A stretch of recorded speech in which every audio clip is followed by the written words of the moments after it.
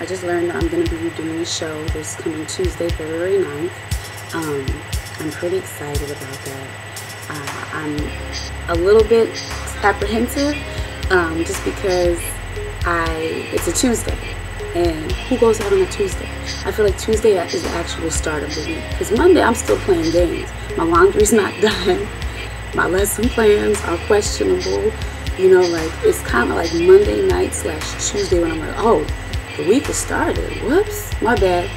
So I feel like it's going to be hard to get people out. I'm really going to have to promote. I don't have a lot of time. It's really going to be a test to whether people believe in me and believe in my sound, if I can get them to come out on a Tuesday.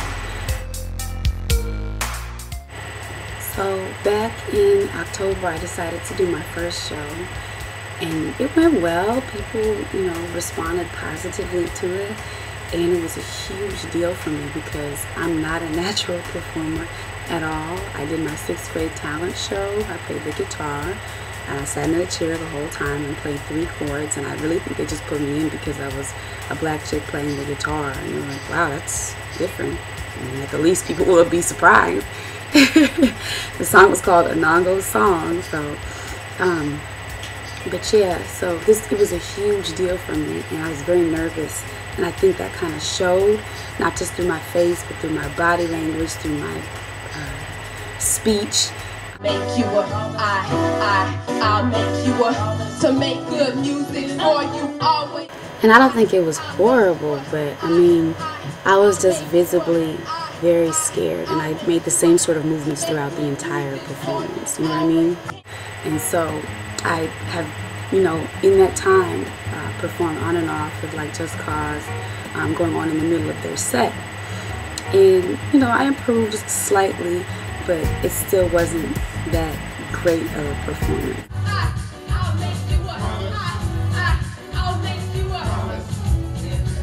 I'm nervous, stiff, mean mug on my face. I think that's sort of the element that's missing right now in a lot of artists, is that you can make essentially a platinum selling album in your basement now with all of these, and promote yourself too through the internet, through all of these different vehicles. So you really don't have to be a performer. That doesn't have to be a critical piece. You don't have to showcase your stuff. But I think that the performance is a huge part of it, and it's a way to really, really connect with people. Because you can connect with people via your CD, via your little YouTube movies, but when you're physically there, they're physically there, they're chanting what you gave birth to, and you're watching them, it's different. It's completely different.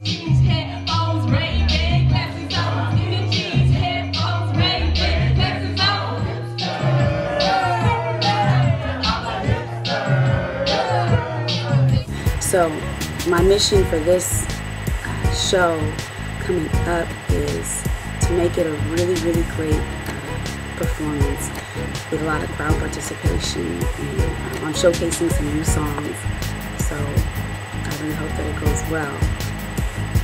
Yeah, so wish me luck. Peace. Good morning, it is Friday. I'm so excited. A, it's Friday, got my shower cap on.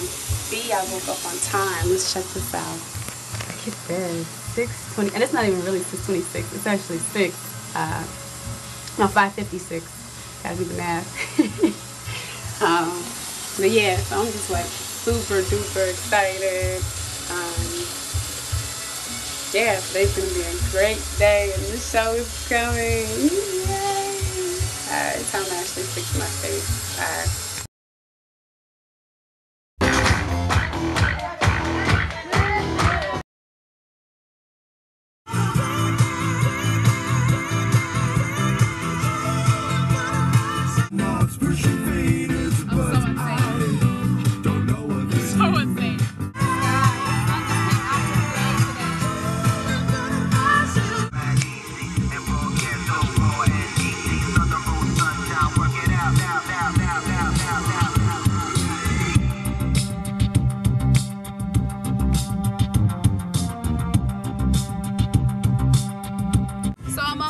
To bless the DJ's place. He's gonna be my DJ for my show on Tuesday. I'm really excited. Rich, your burger.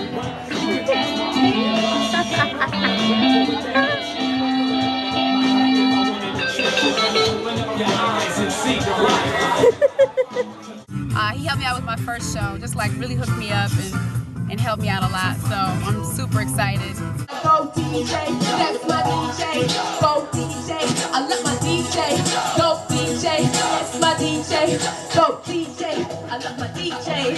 Listening to some Calvin Harris, and I got into Calvin Harris actually because he was playing Calvin Harris at one of his. It was a Just Cause show, and he was playing Neon Rocks, and so I started getting into it. And this song is dope, and just gonna turn it up a little bit.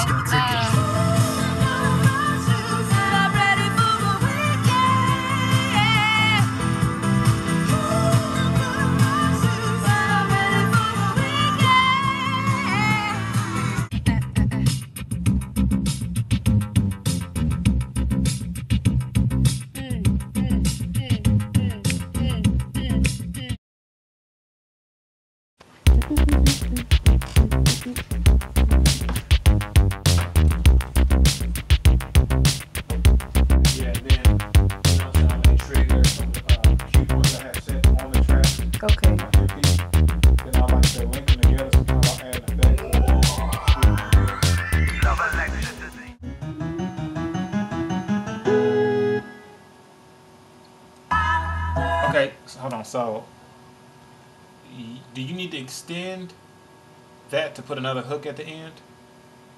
Nope. Nope. It's a there's space on it for a hook. There's space at the end of the. Okay. There's no. Okay, so at the end of the track, is it just enough for her to do the hook one time at the end? Okay. Okay. Good. This is my favorite part of the live performance. I just gotta do it. Oh no. The jeans, headphones, Ray-Ban glasses on, hipster. I'm a hipster. Can you dig it? You can call me hipster. I shop in a store at my hips. When I wiggle up, see what's new. Oh my God, picture take us the same way. Let's stay extra fat. I go back to the stove to kick these other unhipsters. Always in the skinny jeans, headphones. Here you go. Woo!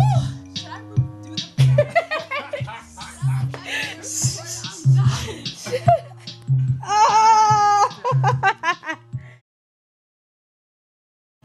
Hey, I just got back from Bless's house.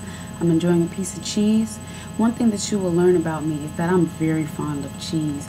In fact, a lot of dairy products with the exception of milk. I love yogurt. Ooh, I love yogurt. Cheese is really like my Achilles heel.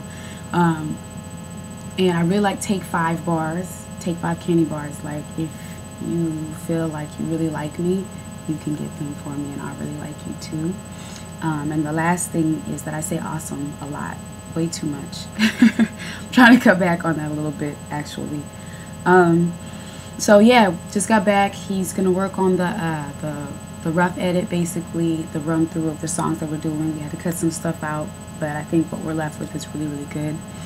And so I'm excited, and I'm gonna work on some performance stuff tonight before I go to bed in front of my little mirror. So yeah, it's coming together. Slowly but surely, it's coming together. All right, I'm gonna enjoy this cheddar, Vermont style cheddar from Kroger. You already know.